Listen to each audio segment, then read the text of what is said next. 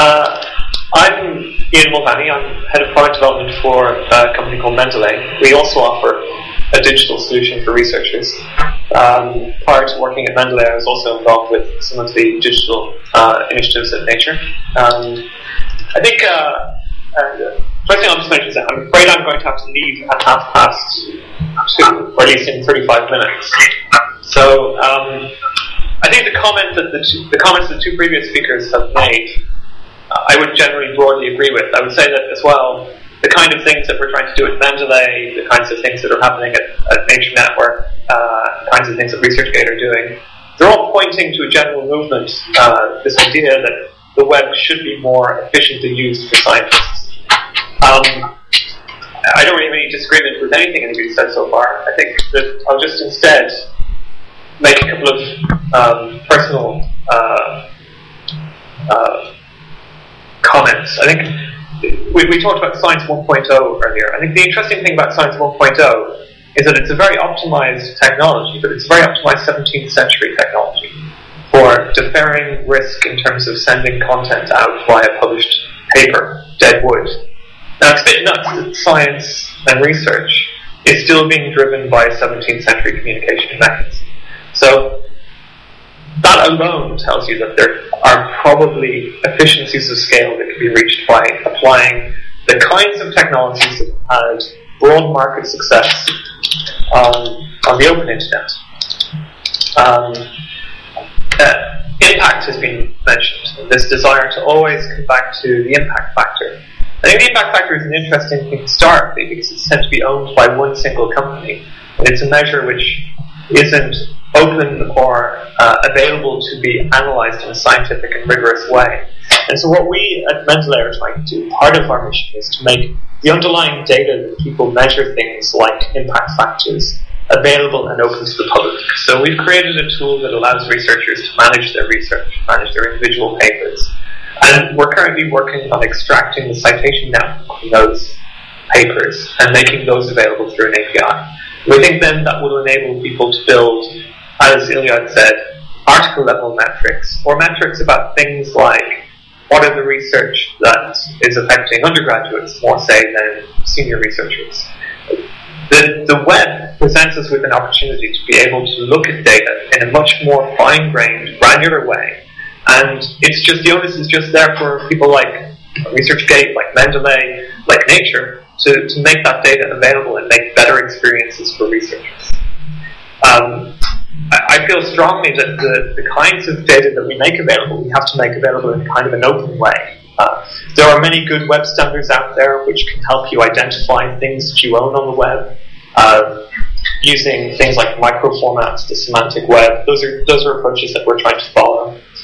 I think one of the most exciting things to come out of the publishing industry in the last 10 years is the idea of trying to produce a researcher identifier. So I think the ORCID project, which may get mentioned later, is something that if you're very serious about looking at future trends of reporting on science, that as a series of journalists, I would highly recommend that you investigate.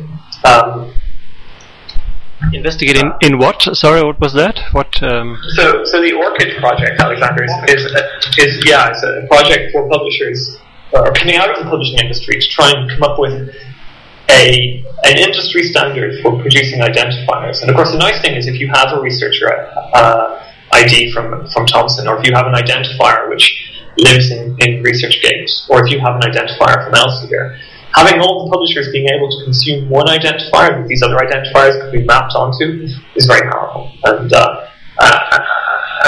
so I think one of the other most important things about the way science is evolving on the web is that the web gives you the ability to have a single name, a single URL, which can point to an identifiable thing. Be that thing a journal publication, a person, a blog post, a comment, a data set. And that's where, in my mind, the revolution is going to come from. The ability for us to actually weave together many different networks. Not just networks which are social, not just networks which connect people to people, but networks that connect people to data, that connect data to data, and that through data allow people to find each other. And so, what we've done at Mendeley is, I think it's that we're all of the people on the panel here all of us experts, I think it's pretty clear we all feel strongly that these tools are going to be very impactful. And the approach we've taken at Mendeley is to produce a tool that gives scientists immediate benefit in their workflow, so that they don't have to look for a pre-existing network of people that they know online, but they get an immediate benefit. And then based on their behavior, we can start recommending articles to them, we can start recommending people of interest to them. But it's all based on the idea that we can have or create a network of identifiers around these research objects. And that's absolutely where I think the future of future efficiencies of scale in research are going to come about. And so I'm hugely supportive of the open access movement, because it generates a whole new layer of granularity at which you can get identifiers for things that are happening in research. You can identify not only the journal as a whole thing, but you can identify a paragraph in the journal, a figure within the journal article. You can identify even a research claim within a journal article. And I think those are where the most important trends are going to be happening over the next 5 years. So that's kind of my. I'll mention one other thing which I think is actually really fascinating, which is someone mentioned Wikipedia earlier, and this idea that we could use Wikipedia as a forum for publishing. One of the most fascinating things about Wikipedia is Wikipedia does not allow any new research to be published there. So Wikipedia, by its own ground rules, scientists cannot publish new work in Wikipedia, because every single statement that is published in Wikipedia needs to reference a pre-existing source. And so there are people I know at the Wikimedia Foundation who are looking into whether they can build alternative systems which would give researchers the scope to be able to use a system like that to produce a publishing platform. But it's kind of one of those very interesting contradictions about the new web. That one of the most powerful web tools doesn't allow the production of any new information.